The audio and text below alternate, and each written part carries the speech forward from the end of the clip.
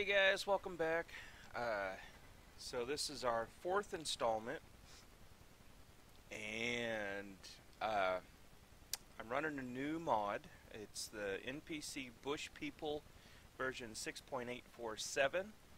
That's the main working mod, and it's they're still developing it, and new updates coming out fairly regularly. One second.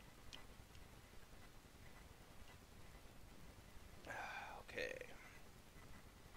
So, that's the new mod name. Now, what this does, uh, so you'll see the person standing there, it puts AI NPCs in the game. And now I've summoned some in for guards, but it also summon, or they spawn in the wild, and you can tame them.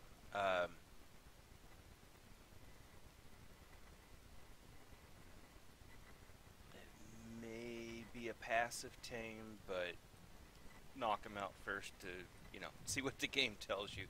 Haven't done that yet. I know, I've kind of cheated on that, but one of the things, so you can spawn in a mod helper, and that's this one. I renamed it, but it's so you hit it says hit E for UI, and you'll notice, right, it pops up a menu up at the top. Click on the stats here, and this tells me, well, it's updating right there, but from here I can basically reset all the wild dinos to allow new dinos and NPCs to spawn in.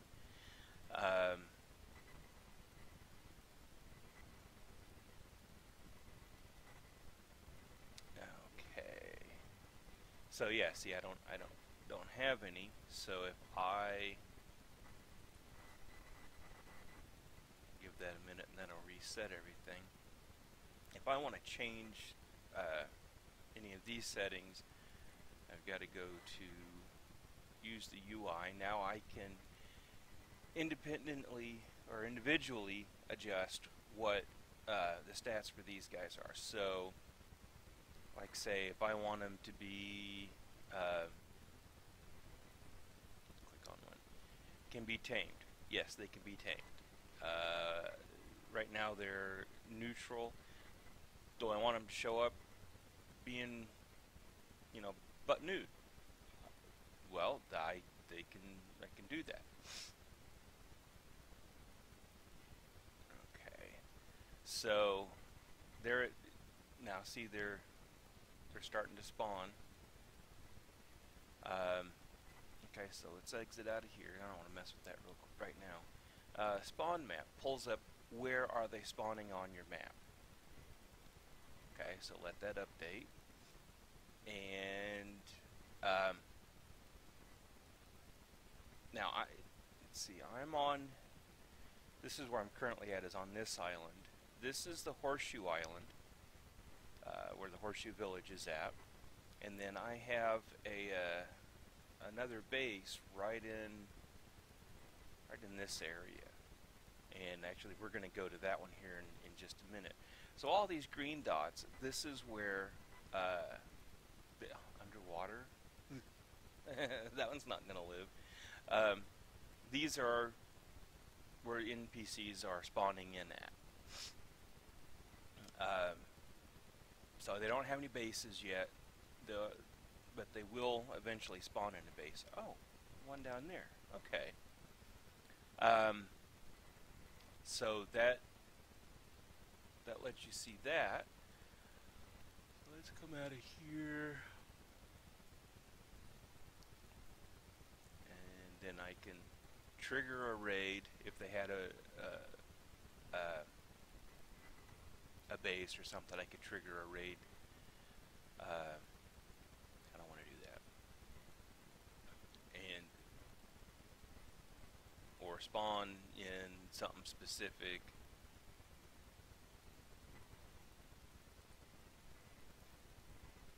Although that's not really how I do it, but okay. And then I'm gonna hit my F button and go ahead and level this one up.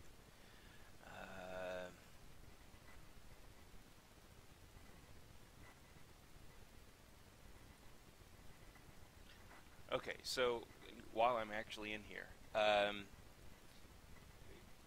you won't need, 100 of the Bush People smithy, but this, I've got one set up already.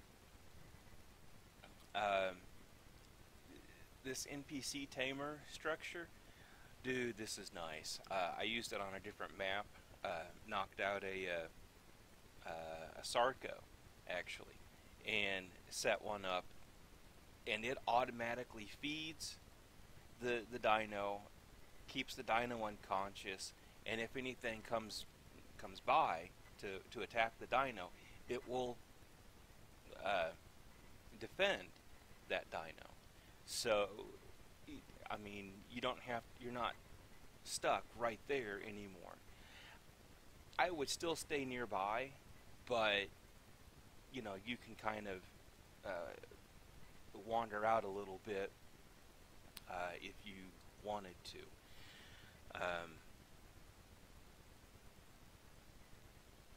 But actually, it may work better if you stay nearby, because then instead of being by yourself, like on a solo map, and trying to ward off raptors or dilos or whatever, now you have a guard there that can help, and they usually spawn in as archers, so some ranged as well.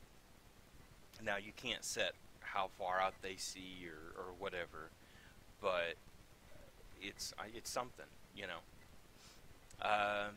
These are ingredients in building. I think like we have a town center and then a housing. So you drop these and NPCs can spawn there and eventually build a base. What I don't know is if they come in tamed or if they are wild. I would assume wild. Then we have unfertilized eggs. I think the structure that they used as the base for the NPCs is a dino, because we have fertilized eggs, and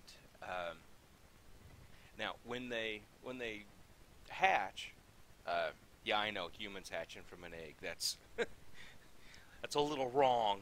Not really how it works, but sure, for game purposes, sure. So this gives you 100 fertilized eggs, and then 100 that are, consumable. A bit cannibalistic, really, but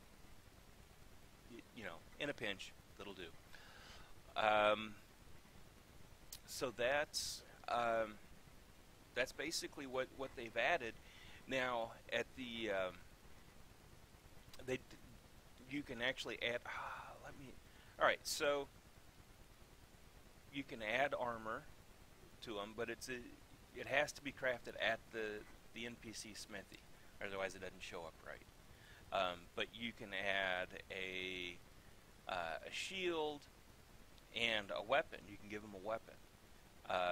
So if you wanted them to have like a bow or something, they could have one if they didn't spawn in as an archer normally, I think. But there you are. And here's the fun part. Okay, so not on this one, on the mod helper, but I'm getting some lag. There we go. So I have an archer out here.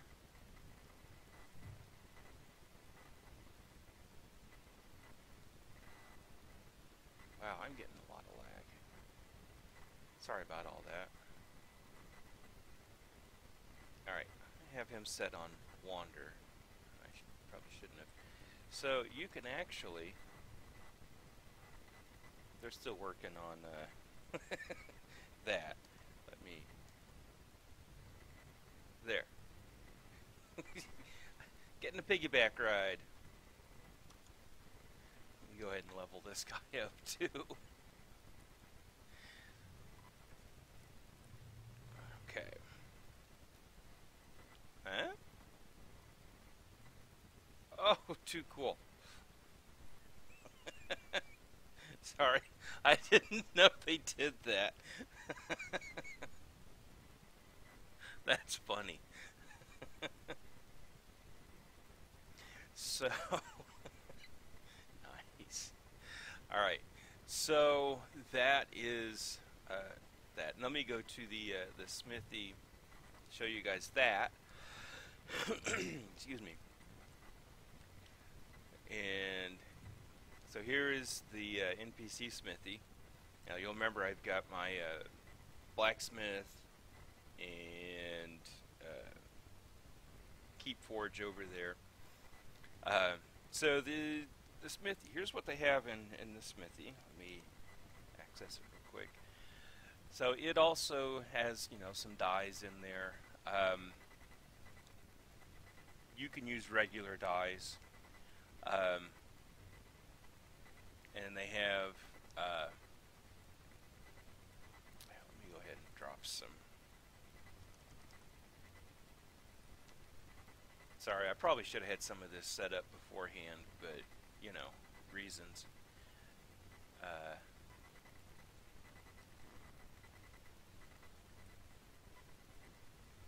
Alright, so, oh, of course. Always have the wrong. Oh, wait, there. Not enough. Oh. Alright, so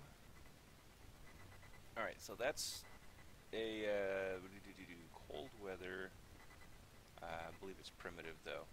But so you have they give you the ramshackle blueprints, and then you have blueprints for, these are all the armors that will show up on the NPCs that they'll actually wear. So hide armor, and then you can, so this flag here keeps them from building a base, you know, like right on top of your base. You can these are guards that you can craft using the, you know, the NPC lungs and liver and everything. Basically, you're creating a Frankenstein. They've got two different guard levels. One's sword and shield, the other one's an archer. Again, it's just like the NPC tamer. You know, it sets up a guard. If an enemy walks by, it triggers the guard. The guard lasts for 60 seconds with a 90-second timer delay cooldown. So once it's triggered, it takes 90 seconds for it to re-trigger. And you can craft the town center.